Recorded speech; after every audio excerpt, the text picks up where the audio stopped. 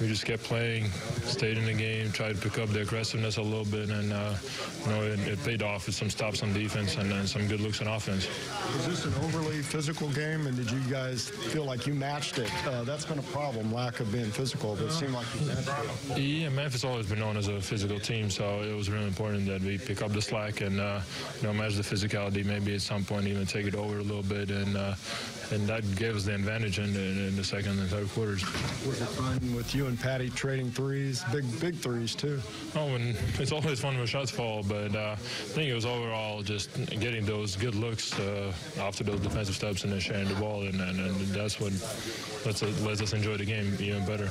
Is this one of those games you just take pride in winning it, that it was a collective effort and you have to fight through some adversity?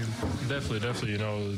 We don't have all the players right now, and just losing those 4 in a row, before the All-Star break, we had to come out and kind of finish it off on a good note before going in the break, and I think we did a great job at the end, yeah.